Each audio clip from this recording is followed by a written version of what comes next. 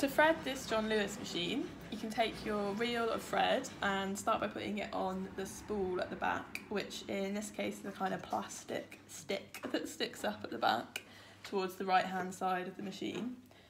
And then taking your thread, you first want to hook it under this metal hook here.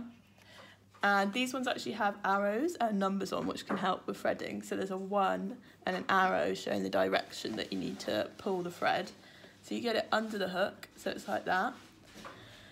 Bringing it down this kind of groove in the machine, and then there's a number 2 down here with a kind of a U-shaped arrow, which you can follow, tucking the thread back up.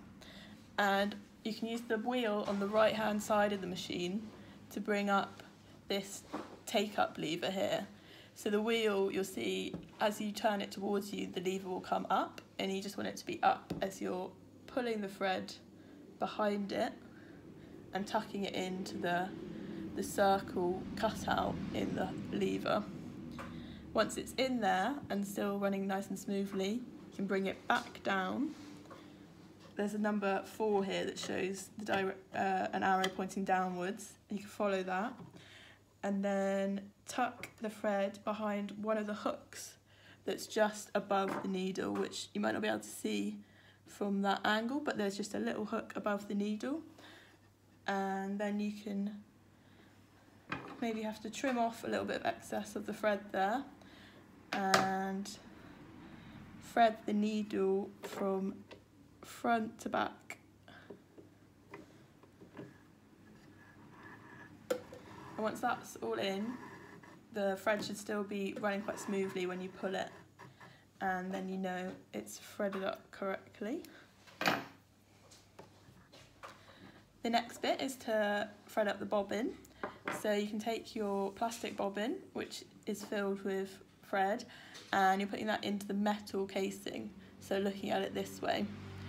You want the bobbin to be turning in an anti-clockwise direction, so you can pull on the loose bit of yarn there and you can see that it's going anti-clockwise, and then you're putting that into the bobbin casing so that it's still running anti-clockwise.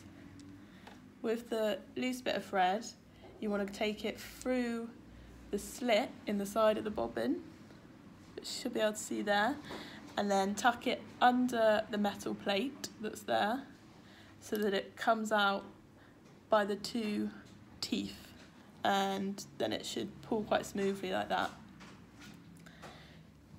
Then with the bobbin in its metal casing, you can click it into the machine so that this side is facing you, and there should be quite a big click as you get the bobbin in. You want to make sure the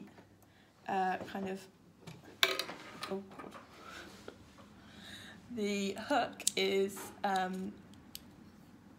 poking up in that direction as you put it in, and there's a spacing in the machine for that to click into, and there should be quite a big click when it clicks in.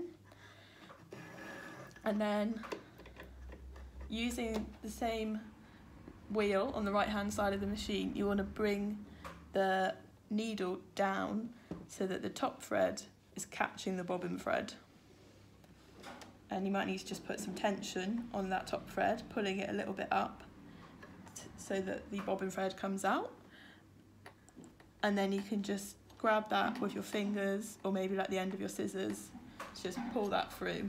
So you've got 2 threads just sitting on top.